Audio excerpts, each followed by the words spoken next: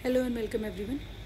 In continuation with the topic of urine analysis, today I will start with the chemical examination of urine and will cover proteinuria and briefly chyluria. So the question is asked that what test do you perform on a urine sample in the chemical examination. So we can test for the proteins, chyle, sugars, then ketone bodies, bilirubin, bile salts, urobilinogen and blood. And for a chemical examination, we should know that when we get a urine sample, then we centrifuge the sample at a rate of 2000 rpm for 5 minutes. And this is often asked in the Viva that what do you do with the sediment and what do you do with the supernatant.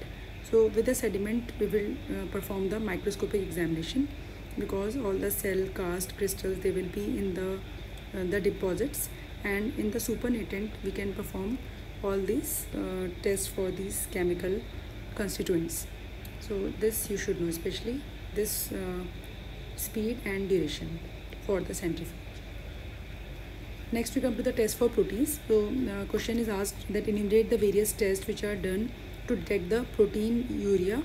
So most important is heat and acetic acid test, which we perform in the exam also, and then sulfur-salicylic acid test, Haller's test, then urine dipsticks. So urine dipsticks, they are commercially available in the market and they are impregnated with the chemical tetrabromo-phenol blue, and when the protein interacts with this chemical, then the color changes are seen as from yellow to green to blue depending on the content of protein in the urine. So the name of these tests you should know, and these tests, they are mainly detecting the proteins, mainly albumin. And the next question that is asked is what is the normal range for proteinuria.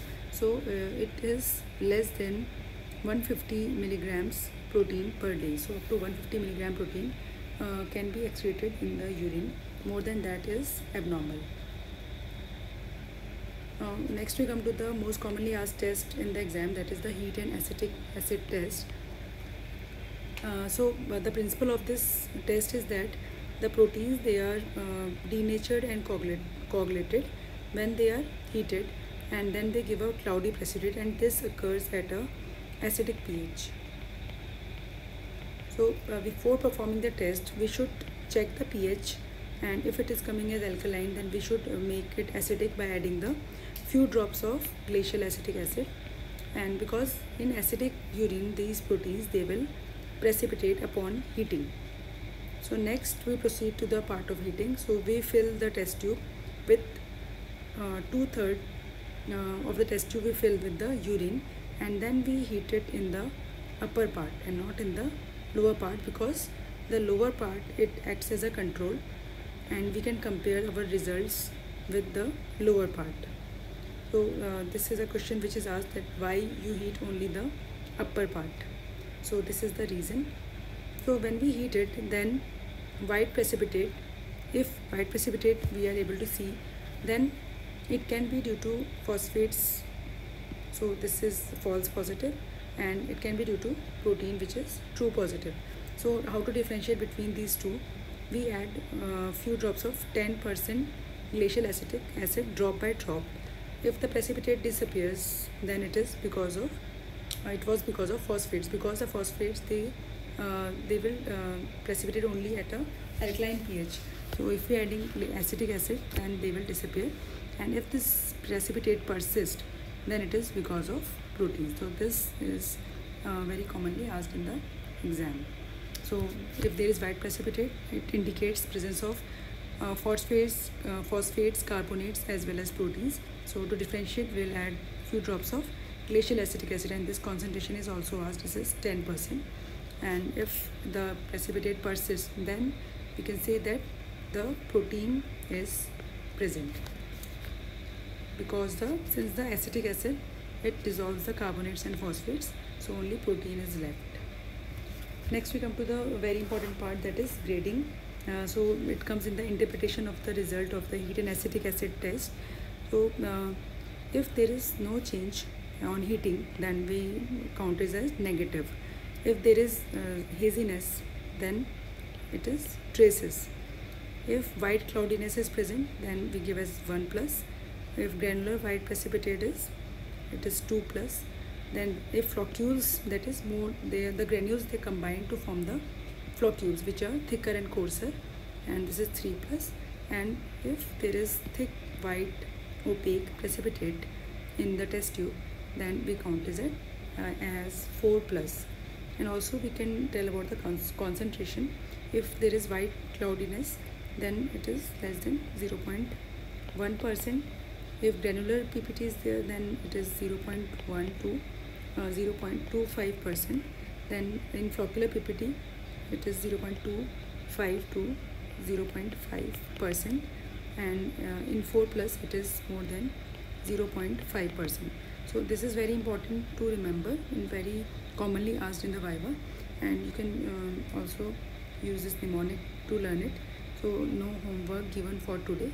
So the first alphabet that will give you the clue for the precipitate, that is no change, haziness, then white cloudiness, granular, flocular, and thick white. So this is the interpretation, and this is the negative, absent, then traces, there is white cloudiness, then 1 plus, this is 2 plus, so granular, then flocules, 3 plus, and 4 plus is thick white precipitate. So this you should learn by heart. The other tests which are used are sulfosalicylic acid test, where we use the sulfosalicylic acid solution. It consists of sulfosalicylic acid, then also contains magnesium sulfate and sodium sulfate. So we just add 2.5 ml sulfosalicylic acid over 2.5 ml of urine. So we mix both in equal quantities, and then white cloudy precipitate will indicate the presence of proteins. And this other test is Heller's test, in which we use the concentrated nitric acid. So few drops they are poured from the side of the tube over sample of urine. So we take 5 ml urine and add few drops of concentrated nitric acid over from the side, and then a white ring will be formed at the junction of acid and urine if the proteins are present. So you should remember a little bit about these tests also. Next important question is then how will you do the quantitative protein estimation. So in that the examiner often asked about the Asbeck's albuminometer. So this is the instrument, it's also kept in the instrument table. Asbeck's albuminometer, it has got this gradated tube having marks up to 12. Then there are two unique marks, one is U, another is R. So till U we fill the urine, and till R we fill the reagent.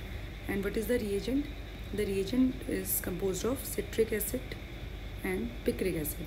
So this is mixed in distilled water, then it is boiled, then cooled, and the reagent is made up to 100 ml. So this is how the Asbeck's reagent are made. They commonly ask what are the constituents of the Asbeck's reagent and what is the use. So it is used for estimation of proteinuria in a 24-hour urine sample.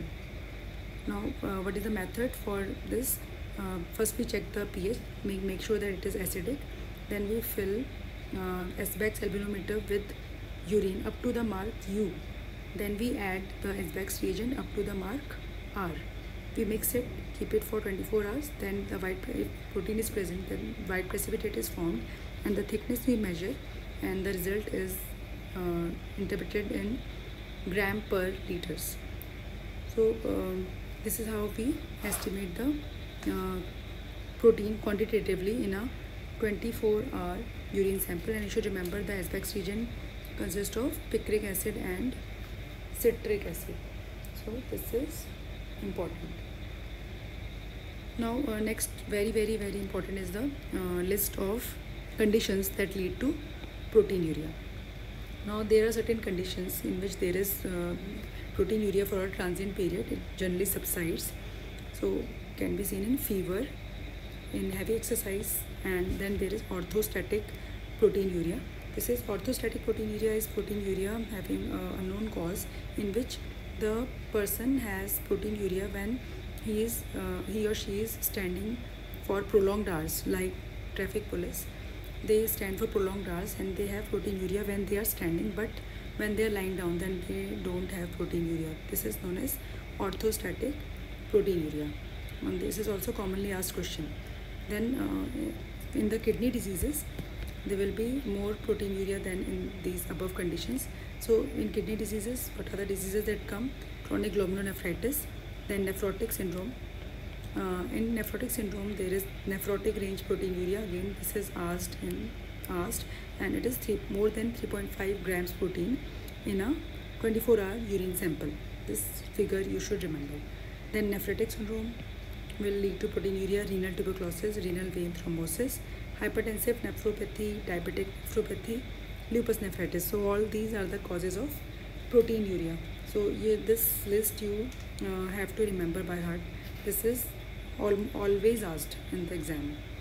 Now the next question that is asked is, what are the Benz-Jones proteins? So till now we were studying about the detection of proteins, mainly that was detecting the albumin, and these are the Benz-Jones protein. These are the light chains gamma globulins.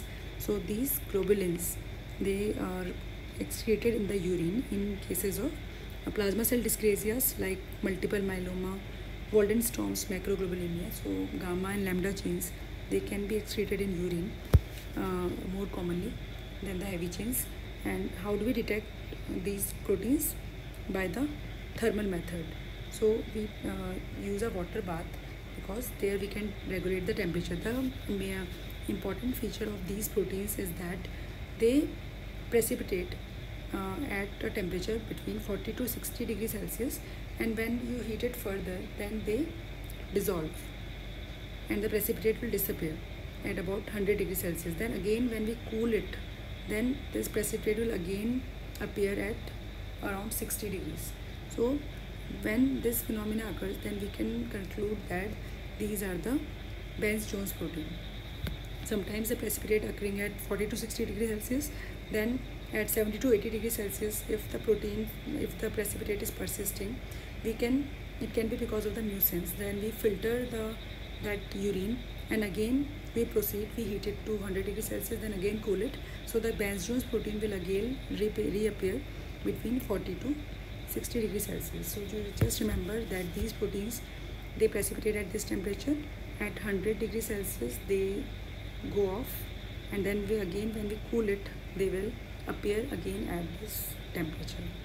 This you should remember. And for Benz-Jones protein, the preferable method for detection is immunoelectrophoresis.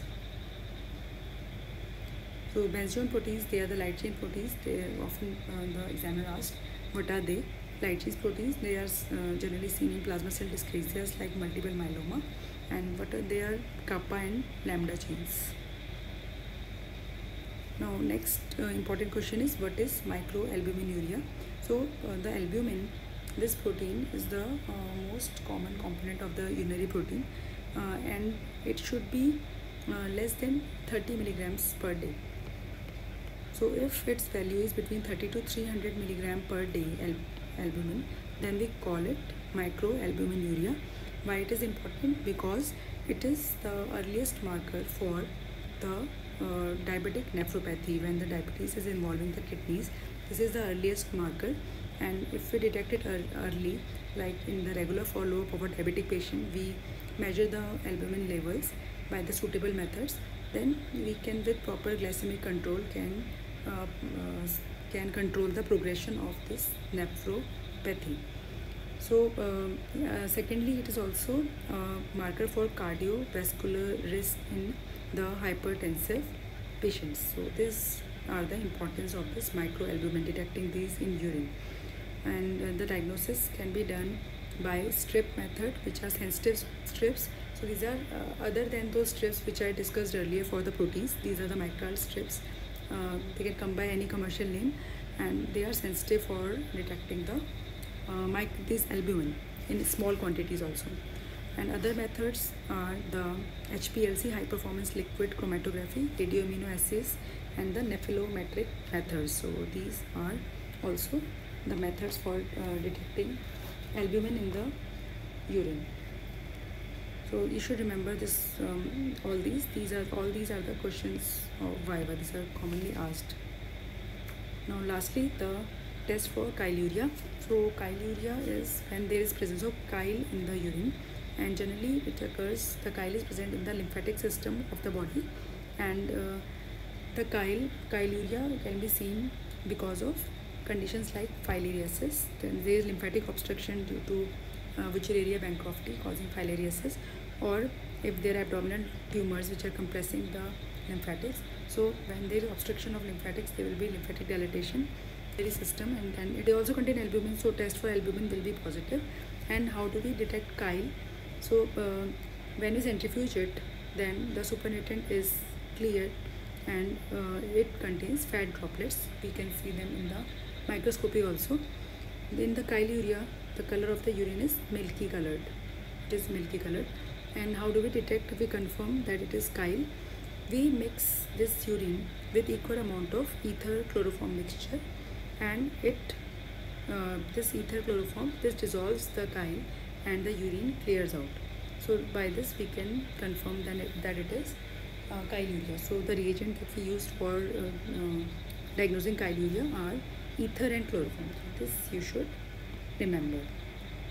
So these were the I tried to cover all the 5 questions which are asked in the test for proteins, and if any other question is left, then you can ask in the comment section, and your feedback is most welcome. Thank you very much.